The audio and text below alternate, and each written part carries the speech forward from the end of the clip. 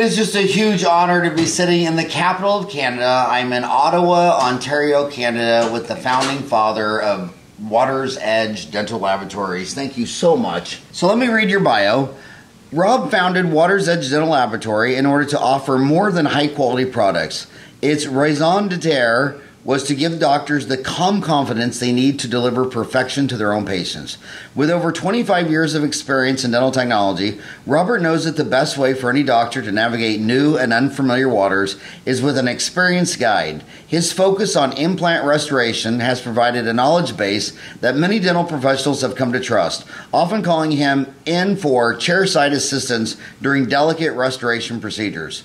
Most of Watersedge clients have followed Robert throughout his career at many different laboratories in the Ottawa region, where he has held both management and production roles. At the age of 18, Robert acquired his first laboratory job, polishing crowns, pouring models, and delivering cases. His natural ability to absorb and implement the scientific principles and engineering skills required to be successful in the industry is attributed to his engineer father, while his strong work ethic and individual care for the patient, colleague, and client are accredited to his mother.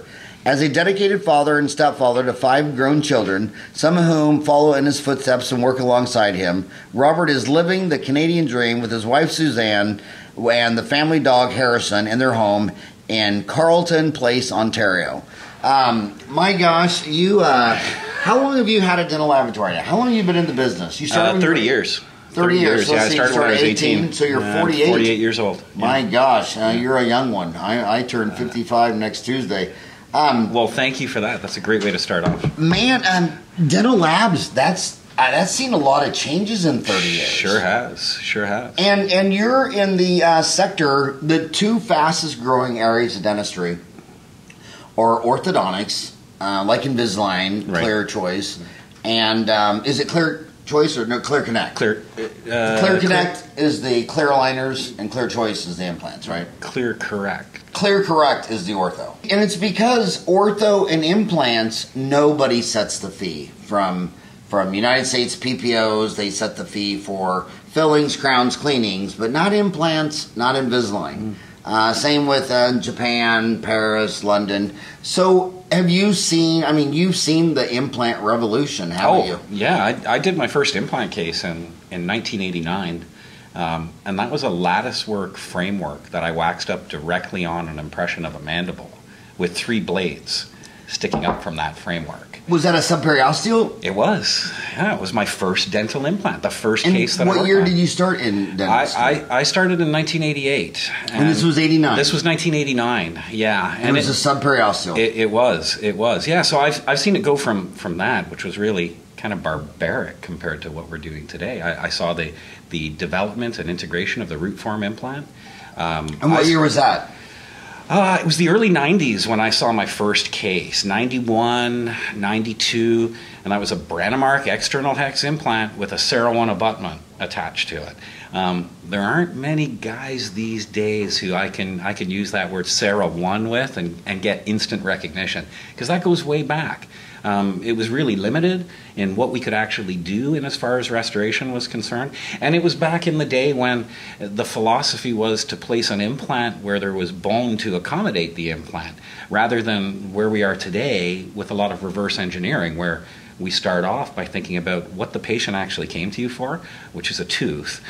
Let's start with where that tooth should be and what that tooth should look like, and let's reverse engineer everything to the implant placement from that point, so that we can be sure that at end game, when the bill is being paid, your patient's really happy with the final outcome. Back then, we were seeing implants coming in at a 45-degree angle with a solid abutment already attached to it, and we were supposed to be able to try and generate something that looked similar to a tooth. Generally, I could make most things function, but whether or not I could make it an aesthetic restoration was really hit and miss back in the early 90s. That's come a long way from there, where we're treatment planning in virtual reality. We're making absolutely certain that the structure is there to receive the implant. So I've seen some huge changes. Yeah, I've seen it go from zero to hero over the last 30 years. Zero to hero. Yeah. I love that. Most of the cases back in the early days, unfortunately, were disasters for the patient. Completely successful for the surgeon, right? The implant's in, it's integrated. That's successful surgery. But, I want to remind the millennials that, when I graduated dental school 30 years ago in 87, and in my dental school, I was in dental school, they would openly trash talk the oral surgeons for placing subperiosteals. Right. They'd call them butchers. Those early pioneers, I know some dentists, a case would fail and go before the board, and they'd look at this, and they didn't understand it, and they thought it was Ramus bars and crazy, and they take away a dentist license. They take away their family way to provide for their family. And those guys now got us from zero to hero. Yeah. But some of those early pioneers, the price they paid was too high. Yeah, it was profound. But pushing the limits of what it was that we were all doing is what got us to where we are today. And you're right. We should be recognizing that. There were a lot of risks taken by a lot of very daring people. Clinicians, patients, technicians, even the implant companies themselves and some of the things that they were developing back in the day. A lot of people took a lot of risk to get us to where we are now. The scariest thing for me was with a sub is taking impression, not wanting to pick up the mental foramens. And, if it was something like an emperor gum, if you got around that metal frame and you're like, oh my God, you get disaster on your hands. Oh my God, those were crazy days. Now, back then I was a bench tech, and my vision was limited. It stopped at the end of my bench. Patients, to me, when I started off my career, they weren't humans. They were stone models that arrived on my bench in plastic pans.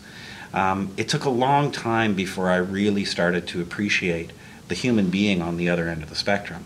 And it's unfortunate that most technicians will spend their entire career thinking of patients as stone models arriving on their bench in plastic pans instead of people, human beings who need good quality care. That connection is missed in a lot of large commercial laboratories where technicians work behind the scenes and never ever see the patient. I was really fortunate that I met a few wonderful clinicians in the early stages of my career who understood that for me to become what I wanted to be, which is an expert, I needed to have the full picture. I needed the perspective from the chair side as well as the perspective that I was developing quite well on the bench. But I needed to know exactly what the clinicians were dealing with. So I spent countless hours chairside at implant surgeries.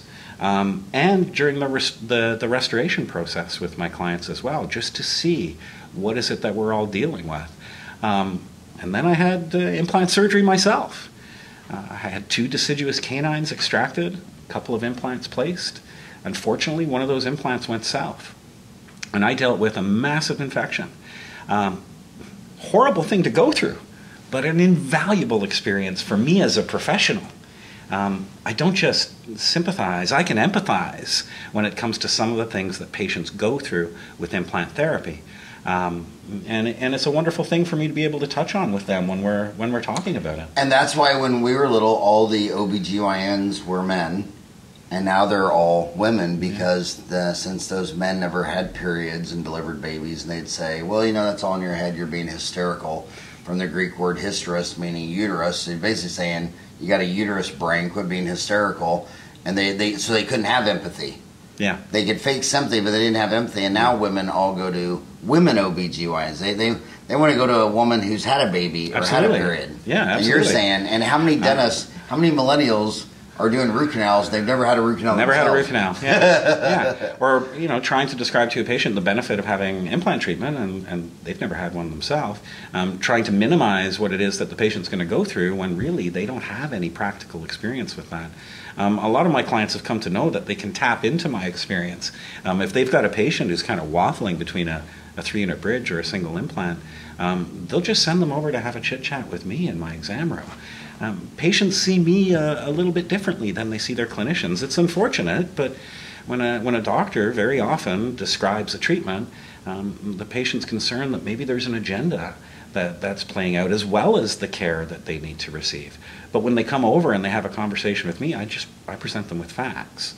It's not going to matter to my bottom line whether you choose to get a 3-unit bridge or you choose to get a single implant.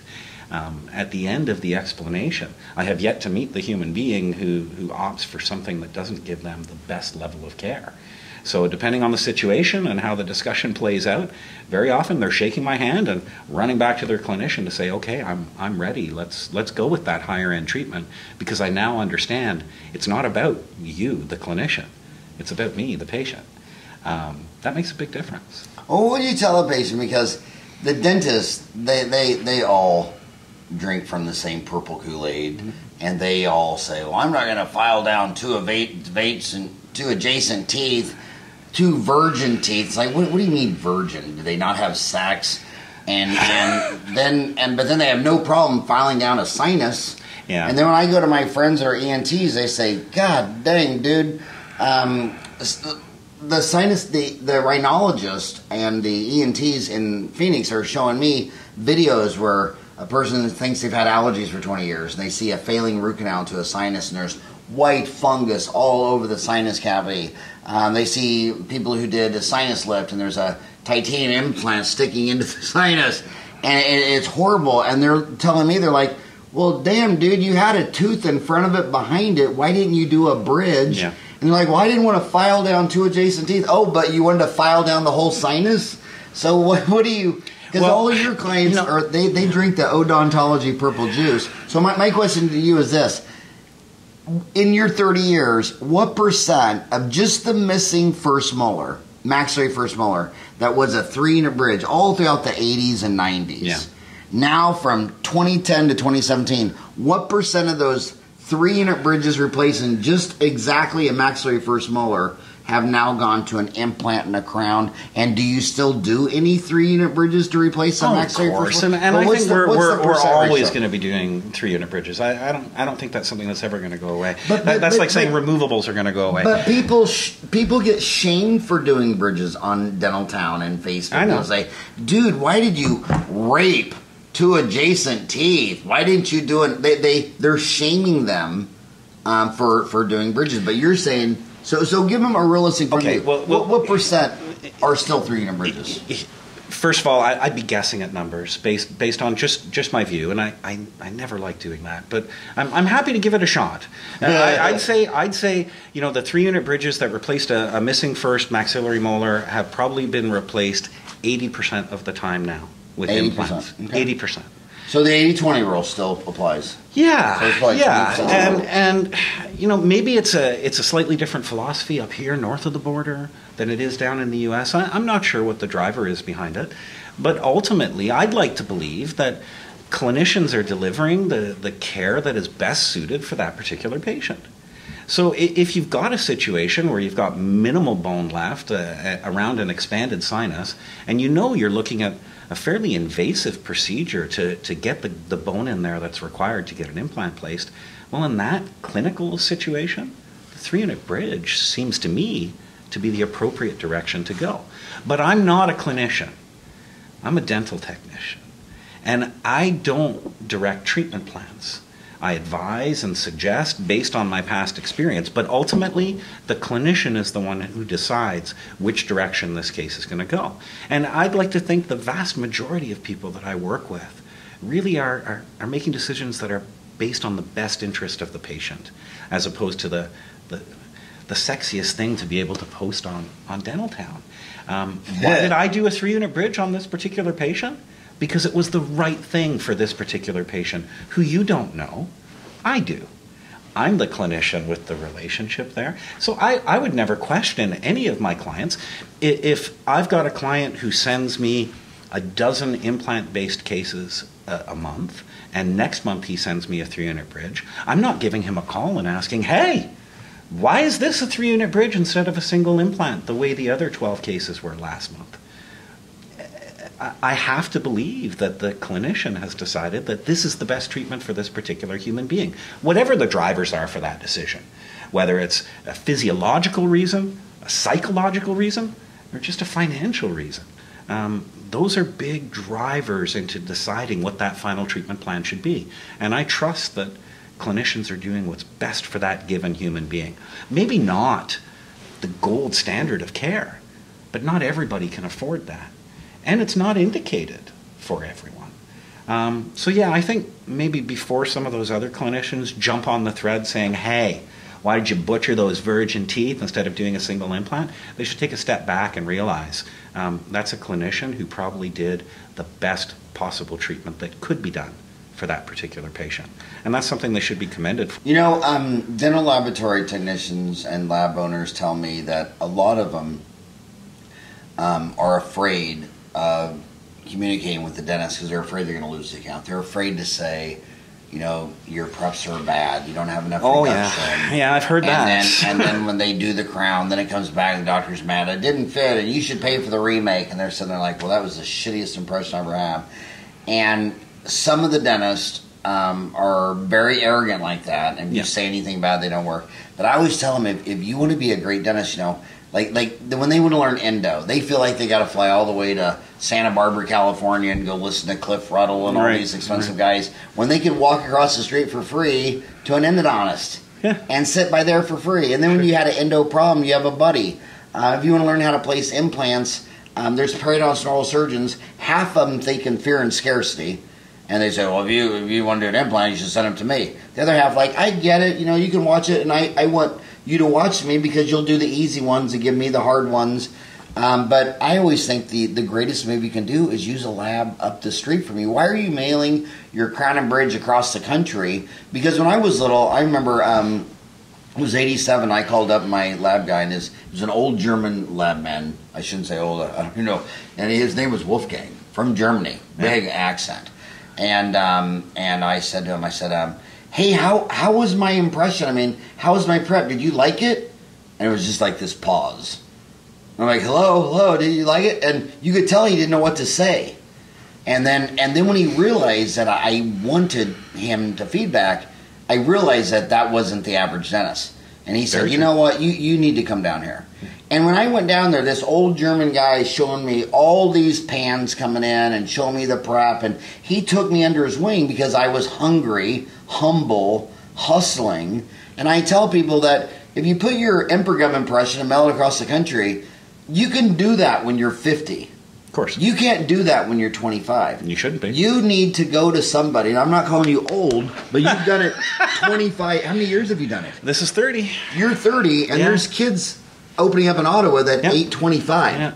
And then you need to be humble, but you have to tell your lab man that you're that rare dentist who is humble. Like if a young kid from Ottawa came up to you and said, will you take me under your wing and help me? What would you say to him? I'm happy to try, as long as you and I can maintain a very healthy, open line of communication between each other. Because I haven't seen what they can do yet. And, you know, you and I both know, what did they call the dentist that graduated at the very bottom of their class? Doctor. Exactly. So when they show up at my door, I have no idea what their capability is. Now, I'm about to step into a business partnership with someone. Anytime I have a client approach me and say, can I start working with you?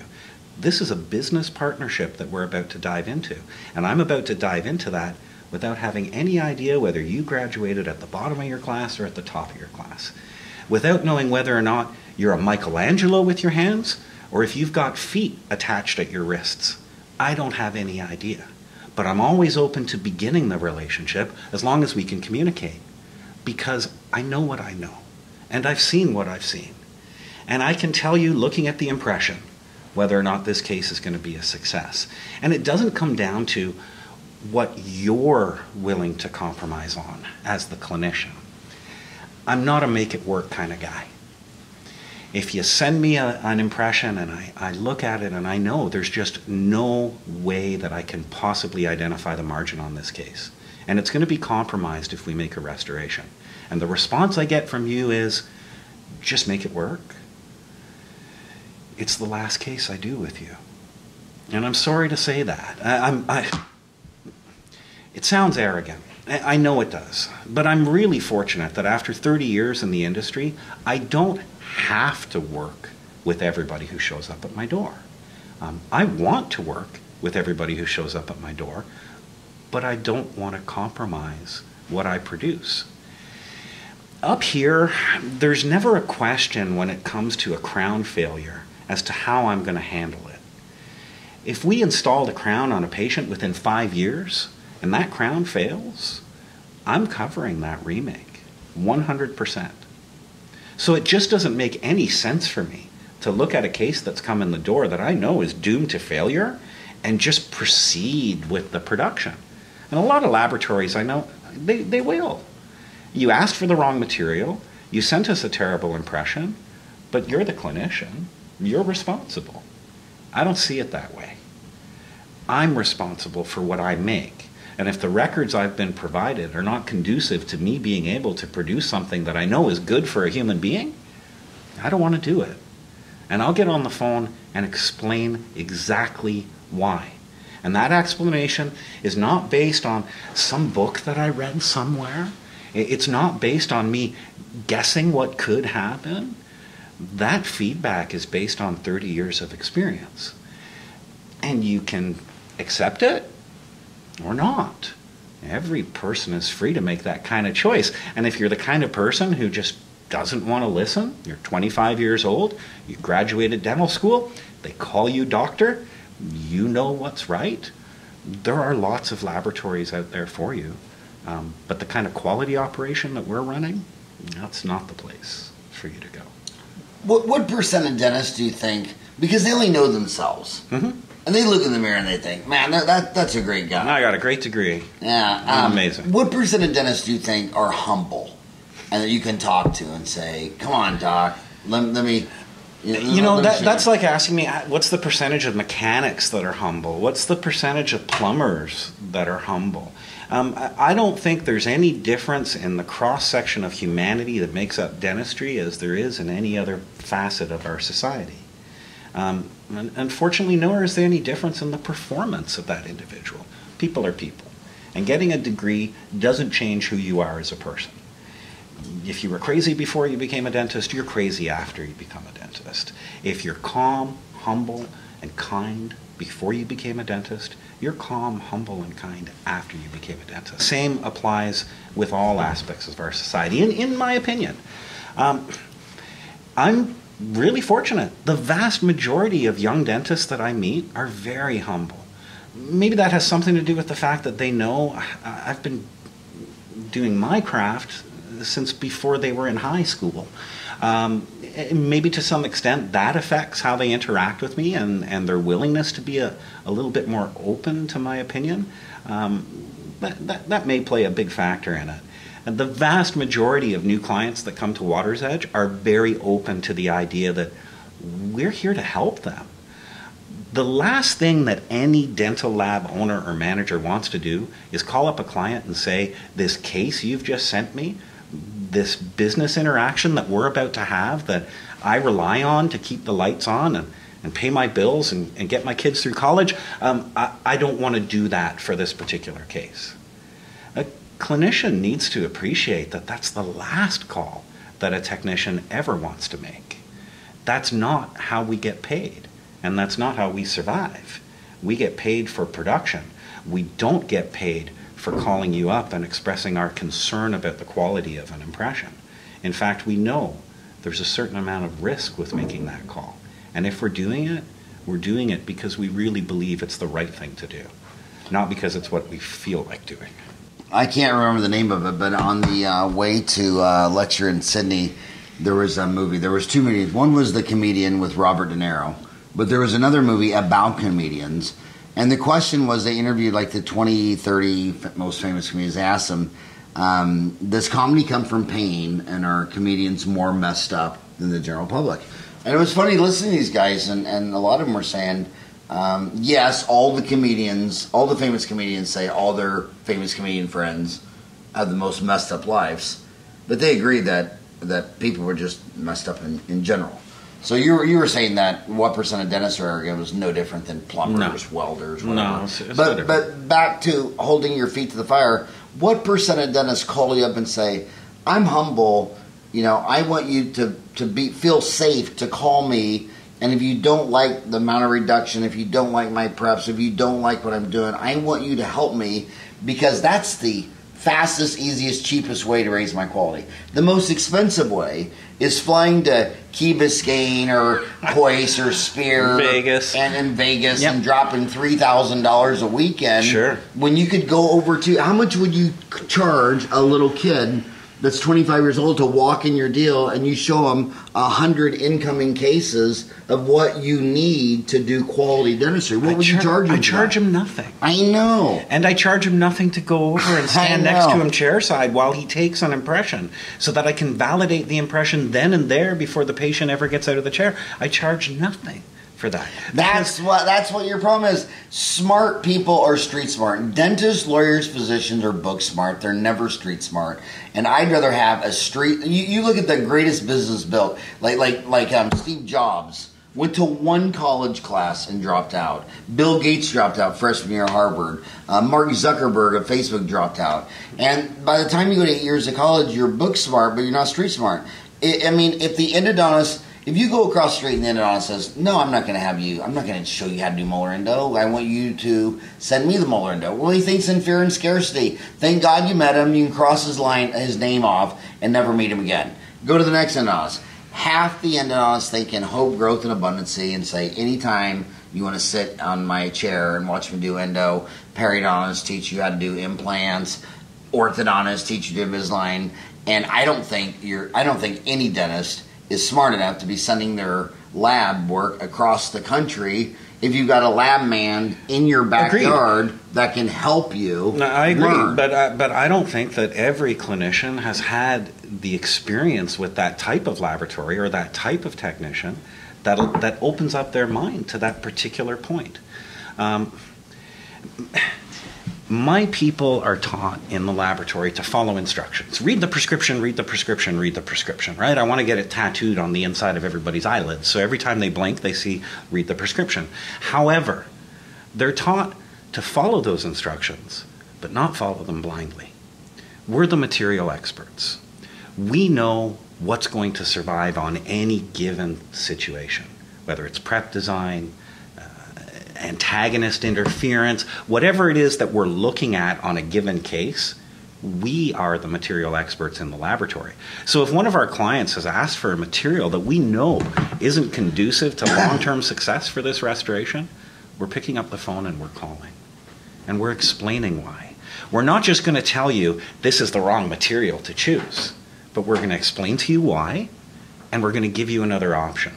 So we find the problems, but we also offer the solutions, and we do it immediately. Now, not everybody is like that.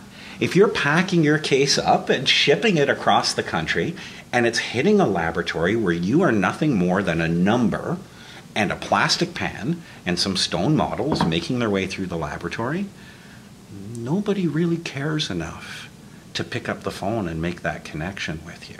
And if you've been through your whole career, 20, 30 years of having had that experience, well, you don't know what you don't know.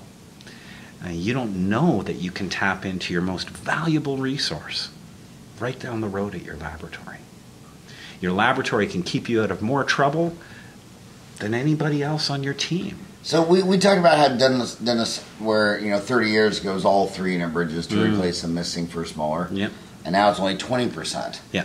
When you started 30 years ago, did you ever think you'd see the PFM go to the way of the dinosaur? What percent of your PFMs in 1980 have gone to all porcelain? 90%. So only 10% PFMs. Only 10% PFMs. So who's still doing PFMs? A lot of the old school guys. It's older guys? Yeah. And what do you think of a PFM? Is there still a place for it? Absolutely. What's the place where you still like a PFM? Where I've got limited occlusal clearance, and you've got a patient who has aesthetic concerns, even on a first molar or on a second molar, I'd like to maybe use some nice gold occlusion on that case and a nice porcelain buckle facing, so that we know functionally it's going to work beautifully, it's going to wear exactly the way that it should wear over time, and aesthetically the patient's getting exactly what they're after. I mean, these days we're doing a lot more zirconia work where we've got full zirconia occlusion, and maybe we'll cut back the face, layer some ceramic onto it to have it be as aesthetic as it possibly can. I want to ask you a question only for Mac first molars. I know in Canada you don't have the same numbering system in America as in Canada. No, right? we don't. We use the international notation system. So the international notation. We're in quadrants and then individual teeth within that quadrant. And you use international, and the Americans use the universal. Americans use American. But don't they call it the universal system? I don't know. Yeah, they call it the universal. But I know you're the only ones that use because that if you would have named the universal system, we would have named it the parallel, dimensional, parallel universal. Intergalactic system. Intergalactic system. Right. But sorry, I don't know the notation. That's okay. For yours, but when you look at like 100 million claims for dental insurance, you go around and you just have 4 spikes for that 6-year molar. I mean, the front 10 teeth hardly ever get cavities or root canals. Right.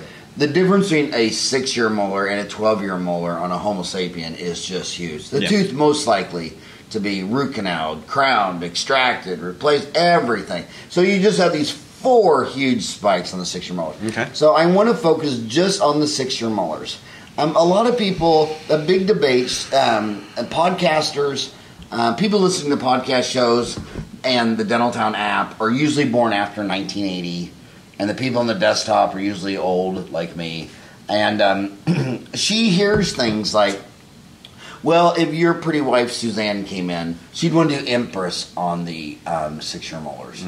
But if it was an old fat bald guy like me, zirconium, because zirconium is stronger. Is Empress strong enough for a 6-year molar in most cases, or do you need to go zirconia? I personally... That's a good question. All mine are gold. Every crown and inlay and onlay in my mouth is gold with zinc phosphate because I think that is the gold standard. Literally. Sure. It's the gold standard. Yeah. But back to 6-year molars, because she's wondering, and she sees debates on Dentaltown. So 6-year molars, zirconium, Emax. What are your thoughts? Either one. Provided the crown's been designed properly, occlusion's been managed properly, everything's been validated correctly at insertion. I don't think you're going to see any difference in failure rate.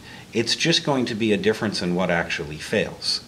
I mean, a zirconia crown it's a beautiful product, and it's bulletproof, and they rarely fail. But the underlying structure occasionally does.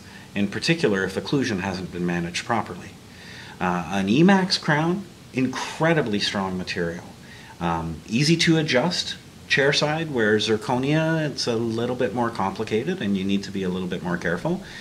But in my opinion, it's 6 of one and half a dozen of the other. Even gold crowns will fail if they're not delivered effectively, if occlusion's not managed properly. If marginal integrity is not there, a gold crown is going to fail more rapidly than an Emax crown that has nice marginal integrity, a really good seal. In my opinion, it comes down to using the right material for the right situation, for the right prep design. Things as important as the vertical height of a preparation can have a lot to do with whether or not we go with an Emax crown or we go with a zirconia. And it's unfortunate. There's a big price point difference between full zirconia and Emax crowns here in Canada. There is. A full zirconia crown here, you're maybe looking at $180 to $200 for the laboratory, where an Emax crown could be anywhere from $250 to $350. So very often, if the patient expresses to the clinician... But that's Canadian dollars. That's Canadian dollars. That'll only be $10 in the U.S. It's like 57 cents, I think, yes. The clinician, if they've got a patient in the chair who expresses to them, okay, you're putting a crown on my first molar, but I want it to look like a tooth. I don't want it to be metal. I don't want it to be silver. I want it to look like a tooth. The clinician may knee-jerk prescribe zirconia for that particular case. But when it comes into the laboratory, and again, we get the models poured up and articulated, and we have a look at it, and we see a limited vertical height to the preparation, 2.5 millimeters high, a minimal amount of surface area, we're going to pick up the phone and call that clinician. Not trying to make an attempt to upsell the restoration, but simply explaining to them, if you want to cement this restoration in place, it's very likely going to debond within the first year or 2 years. You might want to look at a bondable material, something we can etch in the laboratory, like Emax for this particular situation. So it's not about upselling the product. It's about making sure that what the clinician delivers is the best possible solution for that particular case. And I think the responsibility should fall more on the laboratory than it does on the clinician. And I know that's an unusual position to take, but we have a lot of clients who will prep a single tooth, let us know what shade they're after, and then completely defer to us for the material at the laboratory. Whatever you think is best, apply it here. Just make sure it's the right color, margins are sealed, contacts are there, and occlusion's perfect. And we'll take care of all of that. Yeah, that is amazing. In Arizona, there's just a partials framework lab that does partials, and most all their clients are lab owners who don't do partials. Yeah, we've got quite a few of those up here too. Yeah, and they ship them to Nogales, Arizona, and then they drive them across the border in Nogales, Mexico. Okay. And they do 1,000 a day, and it just surprised me how only 10% of the incoming for removable partial cast frames did anyone even prep a seat or designed a partial on the deal. Yeah. I mean, 9 out of 10 was just an impression and sent it down.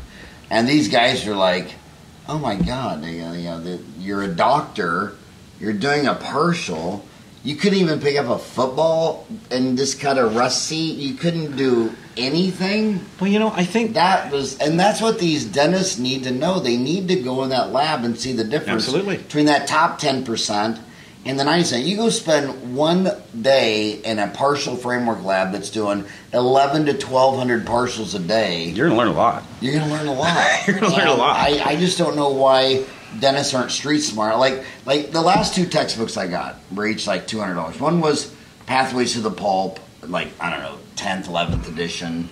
One of them was Carl Mish's last book, Implant Complications. Love that book. It's a great book. You can learn almost everything there is to know about endo in 2 books. Mm-hmm. Half the endodontists in your city will help you. Yeah. Half the periodontists and oral surgeons will help you. Half the orthodontists will help you. You need to get street smart and get friends in your town that will help you, take you under your wing, bail you out when you have a problem. These guys can make you look pretty after there's been a disaster. Well, it's in all of our best interest to make that happen, isn't it? Yeah. If you're working with a local lab that you've never been in, I can't quite wrap my head around that. I mean, that's a huge component to your overall success, is your dental laboratory. But you've never visited it. Yeah, and you young kids, you got to remember, I got to tell you a story, because see, when you get out of school, I mean, you really, really think you know it all, and I've been there.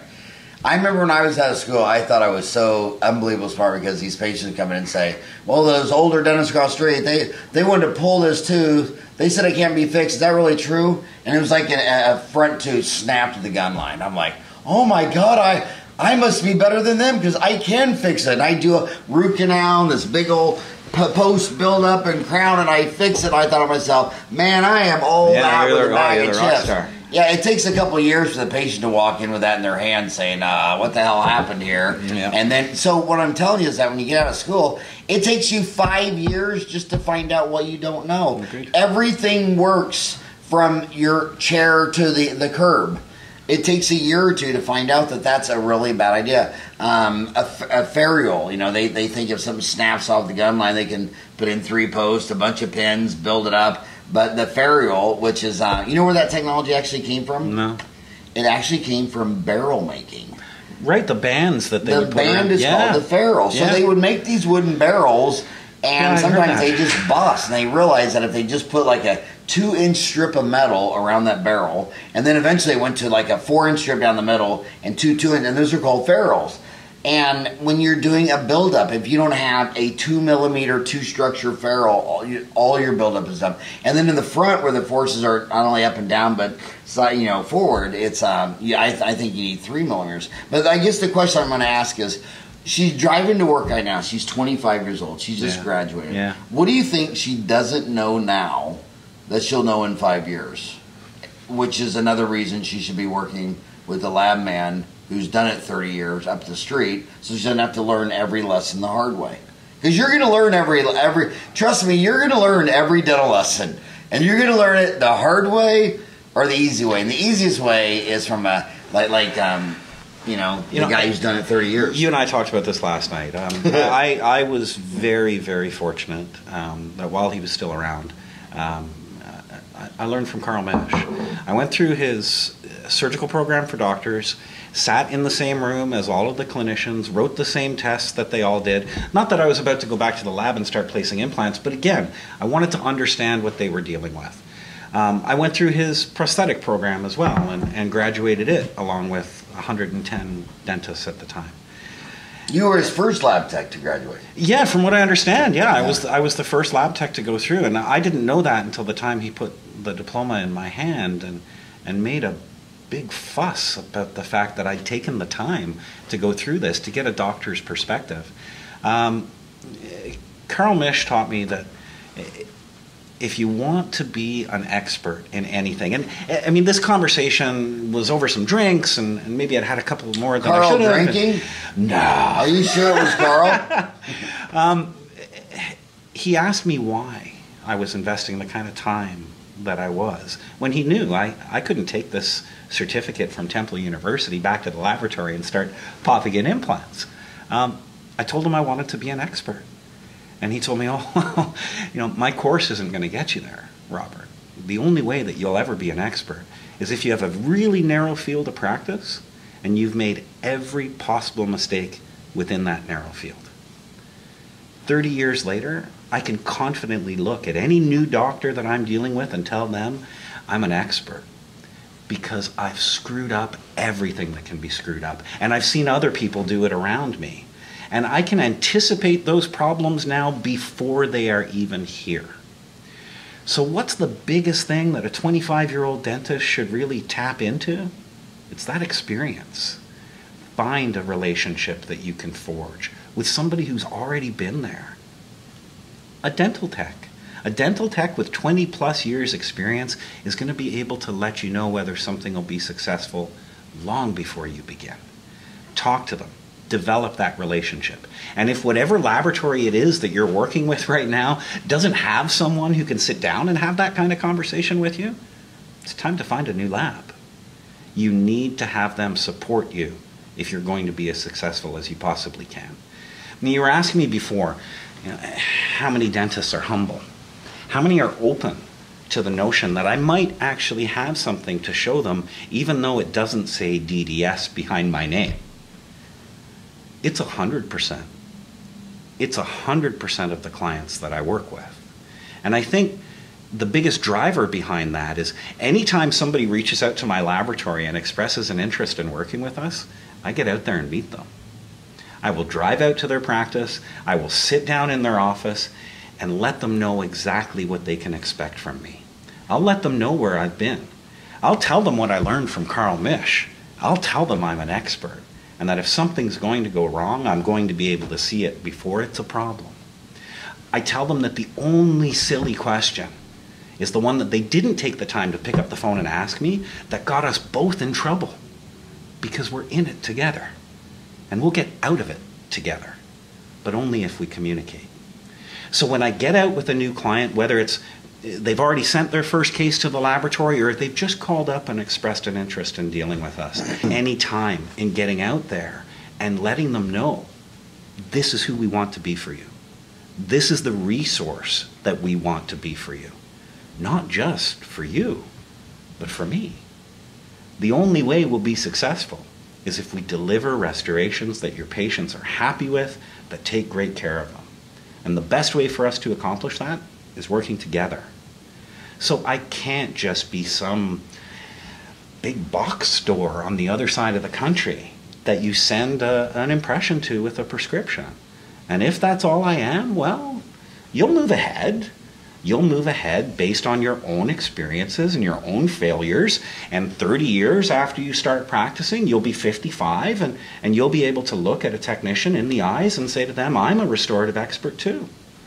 You will be by that time. But why go through all that pain and suffering?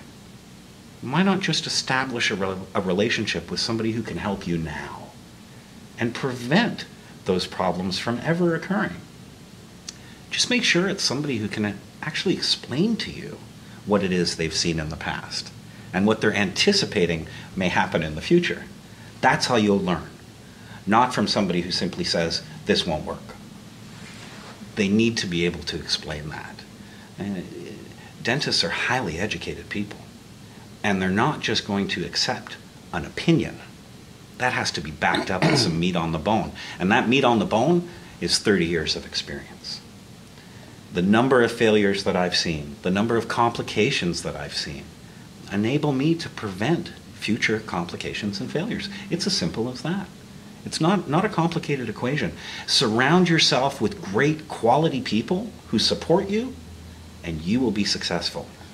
That's your assistant, that's your hygienist, your office manager, your treatment coordinator, and it better be your laboratory. If it's not, you're missing a huge element to your overall success.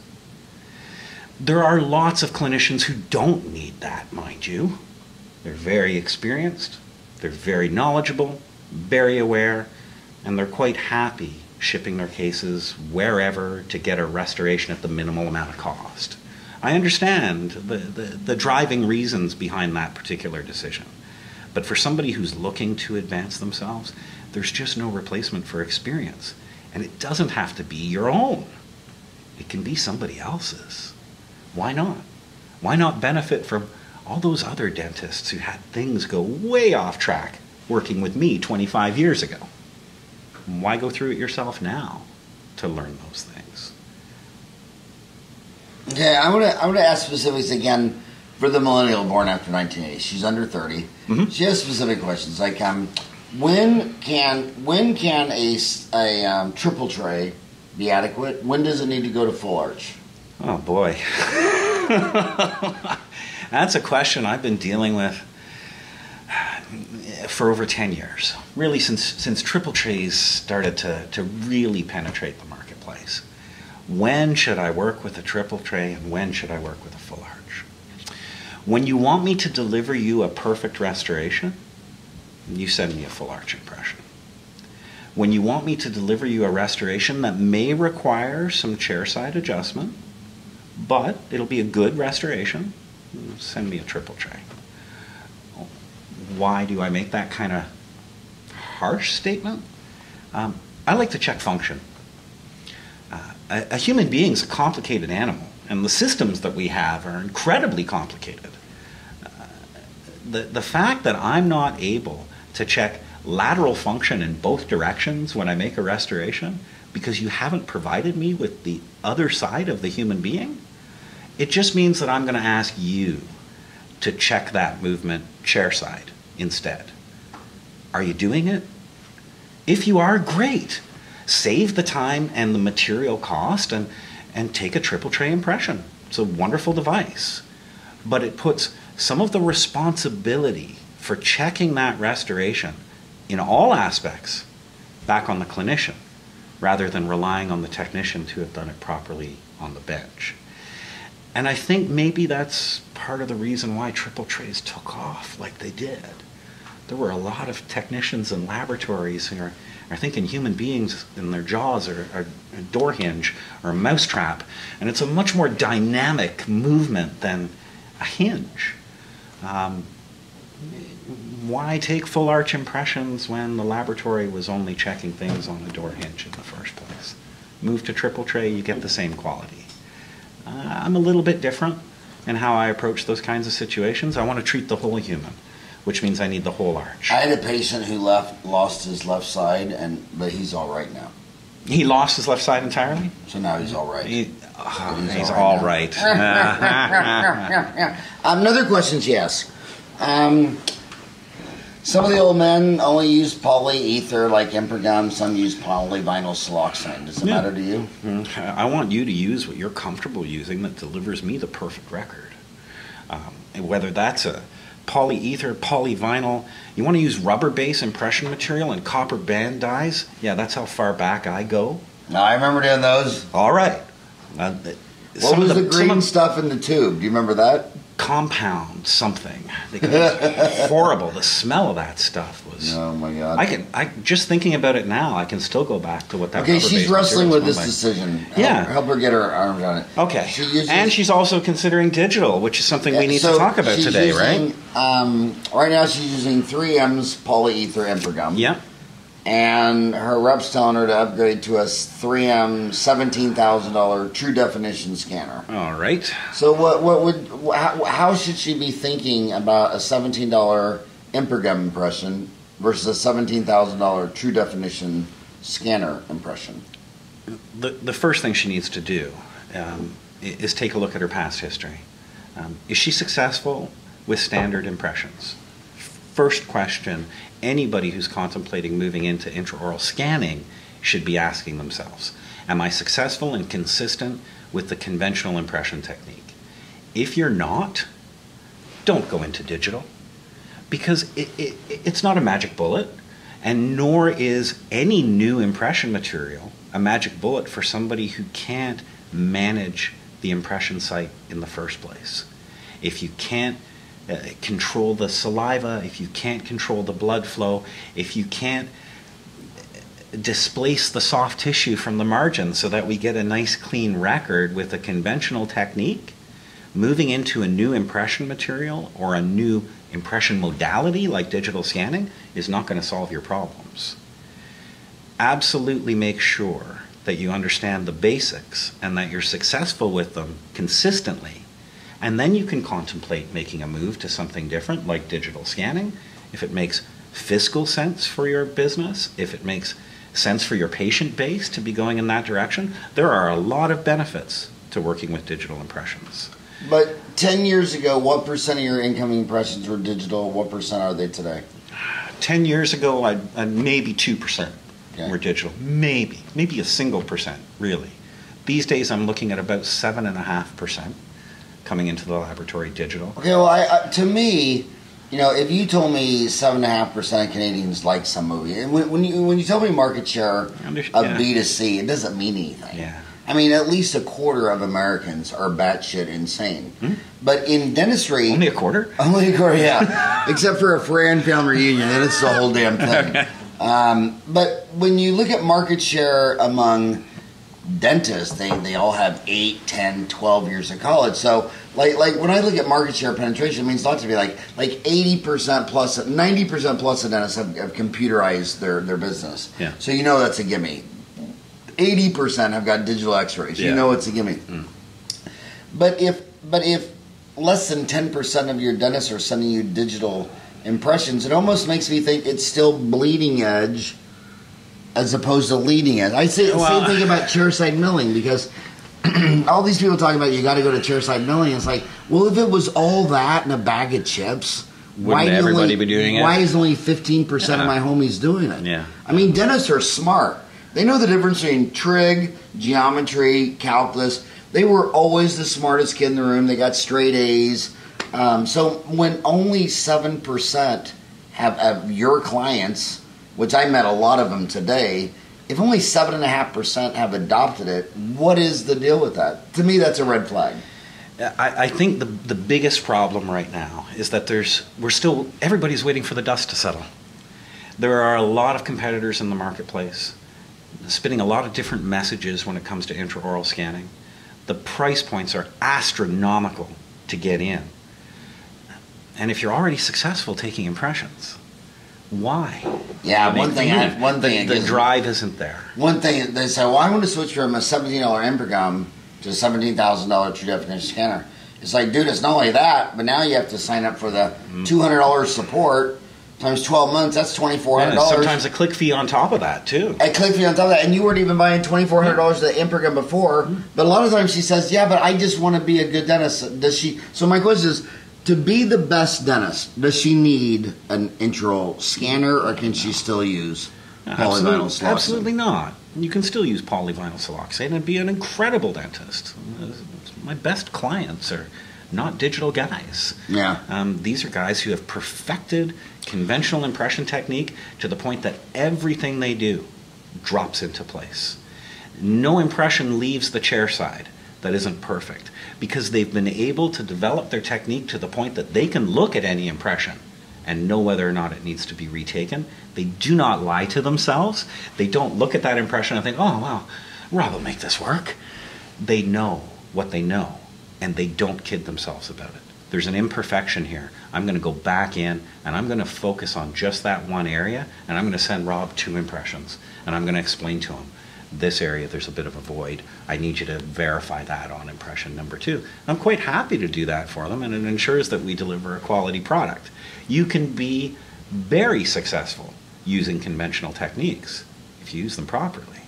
So I want to ask you this question, but my homie's going to think, oh, well, he says that because he owns a lab. What do you think of if she's considering chairside milling versus you going to a lab, knowing the fact that a chairside milling machine would be in competition to a dental lab? No, a chairside milling machine is not in competition with a dental laboratory. I'm sorry. Okay, how do you explain that, Rob? Well, the technology. Does that mean you've been drinking? No. Have you been drinking today? No, because I've been around for 30 years. Because she's saying, well, if I buy a chairside milling machine, I'm about sending you the crown, and you make crowns. No, you buy a chairside milling machine, there is a small segment of what you're doing that machine is going to be able to address.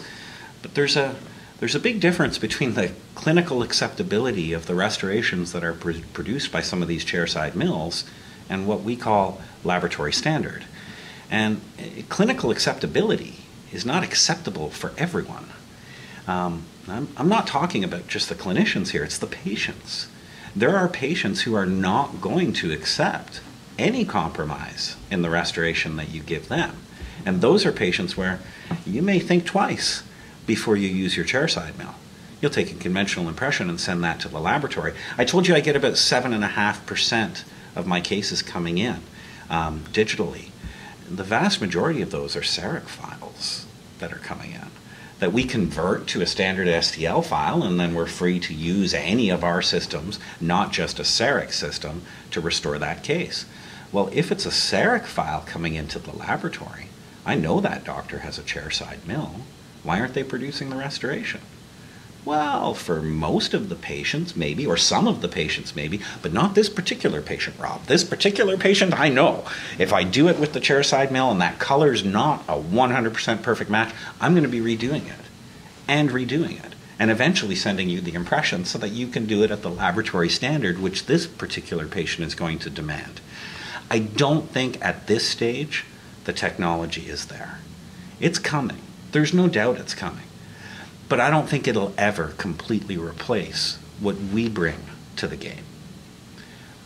It's more care than what your chairside mill can do for you. I can't believe we already passed an hour. Our brand is an hour because that's your average commute to work. But I want to ask you one overtime question. Another difficulty is taking a shade. When people send a crown back to the lab, is it more likely because it didn't fit or the shade didn't match? I can answer that absolutely 100% of the time. It's coming back for color rather than for fit. The primary reason for that is the controls that we have in place in the laboratory to make sure that what we've produced, and as far as a record from your record, the model from your impression, we make sure it's an accurate representation of what you sent into the laboratory. Every impression that comes into the lab is poured 3 times. Why do laboratories make multiple models from a single impression? Well, to make sure we haven't done anything wrong with the model production. The restoration has to fit perfectly on all 3 of the casts that we've produced from your impression before we send it out of the lab. So if there's no distortion to the impression, and we've poured 3 models from that impression and checked the fit of the restoration on all 3 models, chances that that crown is coming back because it simply doesn't fit are very, very small. The issues that we deal with primarily on remake returns are shade related. But that said, a lot of my guys who have been through that experience can identify difficult shades before they begin the case, and they send the patient to the laboratory. She sees technologies advertised. For scanning technologies for shades. Oh yeah. I've been around to see a few of those too. And is it worth the money? Not yet. No. Again, it's in its infancy, and it's not the right time. For what I do when it's a beautiful woman, high lip blonde, I try in the shade. Yeah. My trick is I reach back and turn off the operatory lights, and then I hand her the mirror in the dark. Yeah, it looks perfect. Everything looks perfect in the dark. Yeah, and that's the number we say one if you trick close one use. eye and you run by really fast, the shade's perfect. When she says it doesn't match, I always say, well, here, let me turn out the lights and put these sunglasses on, and then look at And it's beautiful. So any advice, final question, any advice on shade taking? Again, defer to the tech. How often is a clinician taking a shade? You're doing crown preps 3, 4, maybe 5 times a week. How often does a professional ceramist take a shade?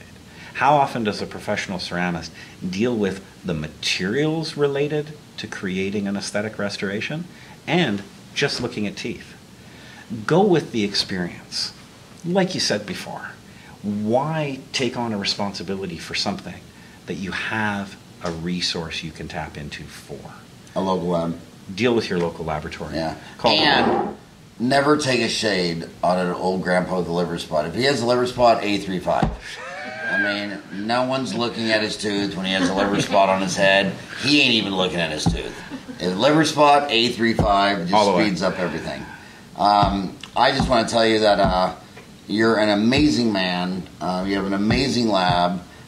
Thank you for all that you have done for dentistry for the last 30 years. Howard, thank you very much. I really appreciated this time with you. It was great having you here in Ottawa.